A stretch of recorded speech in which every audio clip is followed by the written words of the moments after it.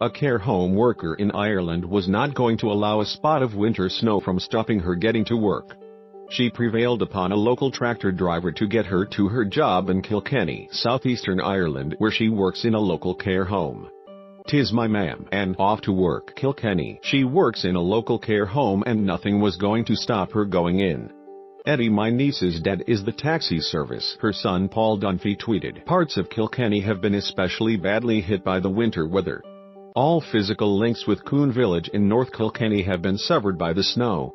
Kilkennypeople reported it is 800 feet above sea level, and while things were bad during the last big snow in 1982, this time the residents don't even have a shop to rely on. Drifts of up to 10 foot have cut the lovely village off from everywhere. Resident Mick Somers said the only good thing about the situation is that it will now force government to look at how it has allowed rural Ireland to go into decline by removing vital local services like the post office and by standing by while creameries and local shops shut their doors. Tell me where the freaks at.